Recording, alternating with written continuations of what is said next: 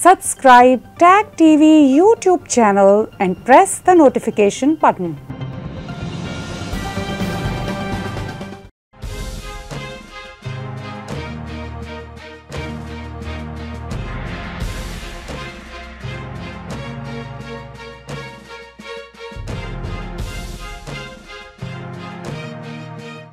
Good evening, welcome to South Asia Newsline. I'm Uzma Jafri. Here are the top stories we are tracking for you. India announces state mourning on September 11 over passing away of Britain's Queen Elizabeth. UN chief calls for massive help as Pakistan puts flood losses at $30 billion. And Taliban signs contract with UAE firm for running flight services on Afghan airports.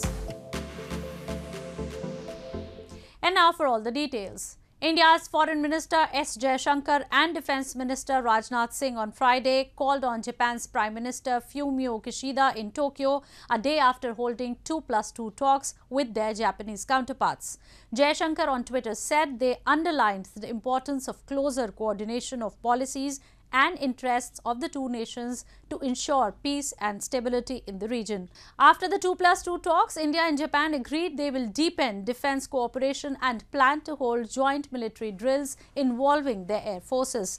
India, like Japan, is bolstering its military to tackle what it sees as increased security threats.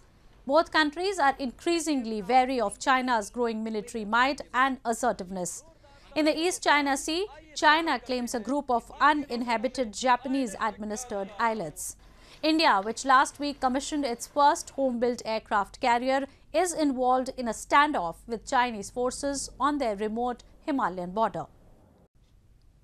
The Indian government on Friday announced 1 day of state mourning on September 11 as a mark of respect on the passing away of Britain's Queen Elizabeth II.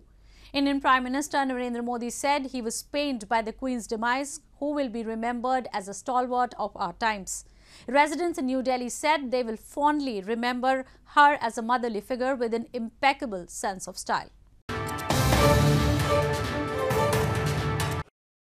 The Indian government on Friday announced 1 day of state mourning on September 11 as a mark of respect to Britain's Queen Elizabeth II, who died at the age of 96 on Thursday after a long-drawn battle with health problems. India's President Draupadi Murmu on Twitter condoled the Queen's demise. Indian Prime Minister Narendra Modi said he was pained by her death. She will be remembered as a stalwart of our times, he said. He also recalled his memorable meetings with the Queen in 2015 and 2018, saying he would never forget her warmth and kindness. Most Indian newspapers carried reports of the Queen's demise on the front page on Friday. Residents in capital New Delhi said they will fondly remember the Queen's motherly figure with an impeccable sense of style. I remember her in such a way that that's like our mother's figure. She has attained such a level that everybody loves her.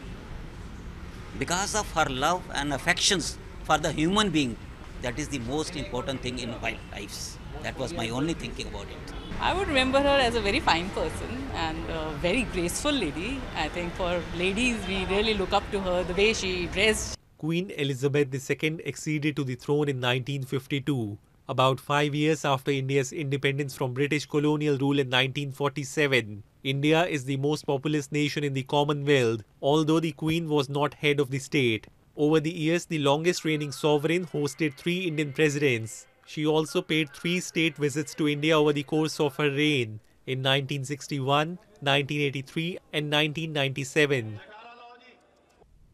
In news from Pakistan, hundreds of thousands of Pakistanis have been forced from their homes in a disaster blamed on climate change and estimated to have caused losses of about $10 billion, disrupting the lives of nearly 33 million people. UN Secretary General Antonio Guterres appealed to the world for massive help for flood-ravaged Pakistan on Friday as he visited to boost the response to the disaster. Fishermen in Pakistan's southern Sindh province on Friday rushed to construct new boats to keep up with fresh demand due to widespread floods in the area. Land where vehicles and cattle-driven wagons travelled just a few weeks ago are now submerged under vast expanses of flood water in areas surrounding Pakistan's largest freshwater lake Manchar. Boats have become the main mode of transport ferrying people and belongings to safety. तकरीबन में बनाने में जेको आहे सो 10 ॾींहं अची वञनि था ऐं 2 लख रुपया हिन में लागत अची थी वञे इन खां सवाइ असांजा कुझु माण्हू फाथल आहिनि बोर्ड में जेकी उहे पंहिंजा माण्हू बि कढूं था पंहिंजो सामान बि कढूं था वरी उन में सां गॾु कुझु रोज़गार तेल पाणी हिन जो बि कढूं था पंहिंजी रोज़ी बि कयूं था हिन मां उन जे लाइ हीअ असां बणायूं था उन लाइ ख़रीद कयूं था. The construction of a boat takes around 10 days. According to Nabi, it cost around 200,000 Pakistani rupees, that is around $900. Sindh has seen 466% more rain than average. Villagers near Manchar Lake fled their homes on Friday due to the rising flood waters. Record monsoon rains and glacier melt in northern mountains have triggered floods that have swept away houses, roads, railway tracks, bridges, livestock and crops and killed more than 1,391 people. The government says the lives of nearly 33 million people have been disrupted.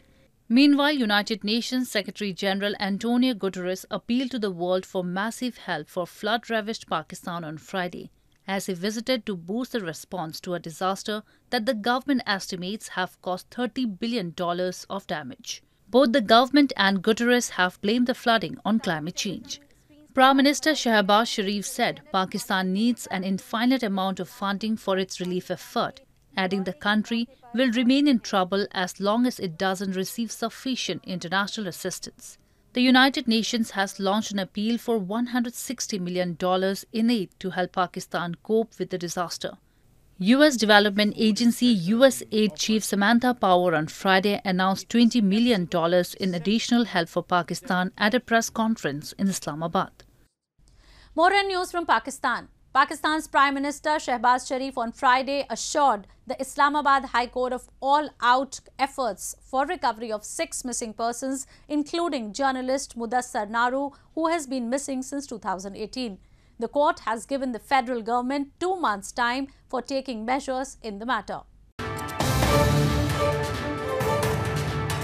Pakistan's Prime Minister Shehbaz Sharif assured the Islamabad High Court on Friday of making all-out efforts for the recovery of all missing persons, saying that he will not give any lame excuses. The Premier made the remarks during a hearing of identical petitions in the High Court seeking the recovery of 6 missing persons, including journalist Mudassar Naru, who has been missing since August 2018 when he was travelling in Khyber Pakhtunkhwa region with his wife and child. The court gave the federal government 2 months for taking measures to ensure that the missing persons are recovered. It emphasized that there should not be an impression that law enforcement agencies were picking up citizens. The defense forces in Pakistan are widely accused of being responsible for the disappearance of an estimated 5,000 to 8,000 persons. Human rights activists have long claimed that enforced disappearances still take place in Balochistan and Khyber Pakhtunkhwa, where security forces operate with impunity, and the Pakistan government has been repeatedly failed to act against such inhuman crimes. The Taliban administration on Thursday signed the third and the final major contract with the United Arab Emirates GAAC Holding for running Afghanistan's airports. According to the Islamic Emirate, the flight guidance services deal will also include equipping the facilities and training Afghan staff at country's 3 major airports, including the one in capital Kabul.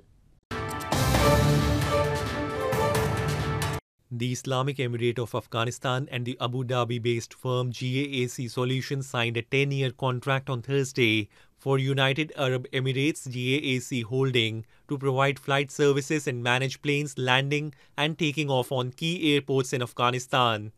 The agreements would help the Taliban ease their isolation from the outside world, with no foreign country formally recognizing their government and strict enforcement of sanctions hampering the economy. It would also hand Abu Dhabi a win in its diplomatic tussle with Qatar for influence. The contract would run for 10 years, Ghulam Jilani Popal, deputy head of Afghanistan's Ministry of Transport and Civil Aviation, told reporters at a press conference in Kabul. Speaking at the signing ceremony, Afghanistan's first Deputy Prime Minister, Mullah Abdul Ghani Baradar, said the contract will help the country's economy and trade. The Taliban, whose government remains an international pariah without formal recognition, have courted regional powers including Qatar and Turkey to operate Kabul airport, landlocked Afghanistan's main air link with the world and others. But after months of back and forth talks, and at one point raising the possibility of a joint UAE-Turkey-Qatar deal, the Taliban in recent months decided to hand operations in their entirety to the UAE, reports suggest. In news from Nepal, Sandeep Lamichhane, the suspended captain of Nepal cricket team who has been accused of rape, released a public statement on Friday claiming that he is innocent. He also announced that he will take leave from Caribbean Premier League and will return to Nepal in a few days. In his statement shared on Twitter, Lamichhane termed the allegations against him as baseless and said he hopes the law will act equally to everyone. The Nepal police initiated a probe into the matter earlier this week after a complaint was lodged against a 25-year-old cricketer by a 17-year-old minor girl. An arrest warrant has also been issued for him. Lamichhane is a leg spinner and was appointed as Nepal captain, replacing Gyanendra Malla in 2021. He formerly captained the under-19 Nepal cricket team in 2016 during the Asia Cup. Later, he headed the team for Asian Cricket Council World Cup qualifier. Moving on, scores of Hindu girls in Nepal under the age of 12 took part in special prayers and rituals to please goddess Taleju Bhavani and seek her blessings on Thursday. It is believed that pre-pubescent girls who take part in this ritual do not suffer health problems and bad luck. Hundreds of girls from the Neva community in Nepal in their prepubescent perform special rituals on Thursday to ward off bad luck and diseases. Locally called Kumari Puja, this special ritual is held annually and is performed in front of the Taleju Bhavani temple in Kathmandu to please and seek the blessings from goddess Taleju Bhavani. It is believed that girls taking part in this ritual would not have any health problems. Nepal has a unique tradition of worshipping the living goddess who is appointed in certain interval of time following strict selection process. राम्रो होस् रोकसोक नहोस् र plus हाम्रो प्यारेन्ट्सहरुलाई पनि राम्रो होस् भनेर कुमारी पूजा गर्ने हामी खास. Living goddess Kumari is believed to have come to the earth in human form and is also regarded as the Hindu goddess of protection and strength, Durga. The goddess is worshipped with great reverence and even the Shah kings follow the tradition of receiving tika or sacred vermilion mark and blessings from her. Devotees across India bid farewell to Hindu elephant-headed god Lord Ganesha by immersing his idols in water bodies to mark the conclusion of the Ganesh Chaturthi festival on Friday. The 10-day-long festival commemorates the birth anniversary of Lord Ganesha. Devotees across India bid farewell to Hindu elephant-headed god Ganesha after 10 days of his birthday celebrations and took out processions on Friday. Ganesha idols are submerged on the final day of Ganesh Chaturthi festival. People in western Pune city took out a grand procession on the streets as they headed to the nearest water body for idol immersion amid chanting of slogans and beating of drums. The immersion ceremony known as Visarjan signifies divine entities returning to their abodes after being the guests of the devotees. So today is the 10th day, the final day, the Ganpati Visarjan is there today. So it's a huge event, and after 2 years, this is happening because of COVID. 2 years it was all shut. So this year I think people have come out with more enthusiasm and everyone's there on the streets. In Mumbai city of Western Maharashtra state, thousands of devotees flocked to streets after a 2-year COVID-induced hiatus and prayed before a 14 feet tall idol of Ganesha. They carried out a procession and danced and daubed each other playfully with crimson hues. Several families and organizations gathered at the famous Juhu beach and were seen performing rituals and prayers before immersion of the idols into the sea. Ganesha is one of the best known and most worshipped deities in the Hindu pantheon and is considered the deity of prosperity. Well, that's all we have for you from South Asia this evening. Now our viewers can watch the show on SouthAsiaNewsline.com. You can also visit us on Facebook.com/SAsiaNewsline and follow us on Twitter @SAsiaNewsline. That's all in tonight's edition. We will see you same time next week. Have a great weekend. Good night. Subscribe TAG TV YouTube channel and press the notification button.